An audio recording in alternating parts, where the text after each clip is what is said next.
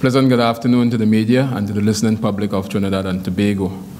Let me join with the Prime Minister and offer my condolences to the parents of Denelson Smith and Mark Richards, the two schoolboys who were killed yesterday at Laventil. I want to publicly state that I condemn strongly the killings of those two young schoolboys yesterday. To our mind, in the security environment, the criminals have taken this to a new level.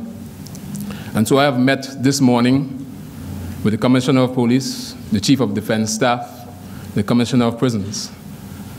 And I can tell you that I literally read the riot act to them, because I believe, and I strongly believe, that we have to change the way in which we do business.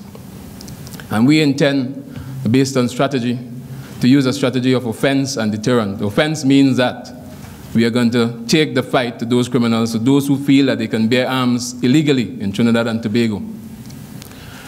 Deterrence means that we're going to have a presence, as the Prime Minister said. We're going to have a presence throughout the streets in Trinidad and Tobago, on our highways and our byways. We're going to ensure that the Defense Force, to its fullest potential, will be there in support of the Trinidad and Tobago Police Service.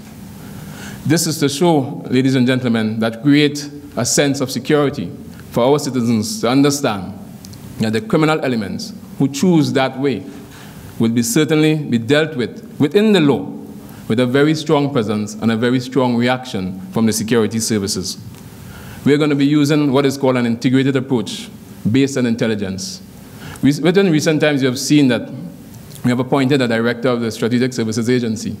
And so we're going to be using the capabilities of that institution to a large extent, based on our National Intelligence Agency and our National Operations Center, to ensure that all facilities, all equipment, all that is at the disposal of the Ministry of National Security will bring to bear on the situation, not only of today, but to treat that all the criminal elements in Trinidad and Tobago is going to be focused and it's going to be integrated, ladies and gentlemen. And that is to not only a reaction, but is also to deal with creating the environment for our visitors to our shores. As you know, we are well into the carnival season, to ensure that they are coming into Trinidad and Tobago knowing quite well that the security forces are creating the environment of security for all of us to enjoy ourselves. But additionally, for the citizens of Trinidad and Tobago to be able to do their business in the absence of fear, so that all of the forces would be mobilized. And as the Prime Minister said, and as he has instructed, the Trinidad and Tobago Defense Force will be fully mobilized to show that presence throughout Trinidad and Tobago.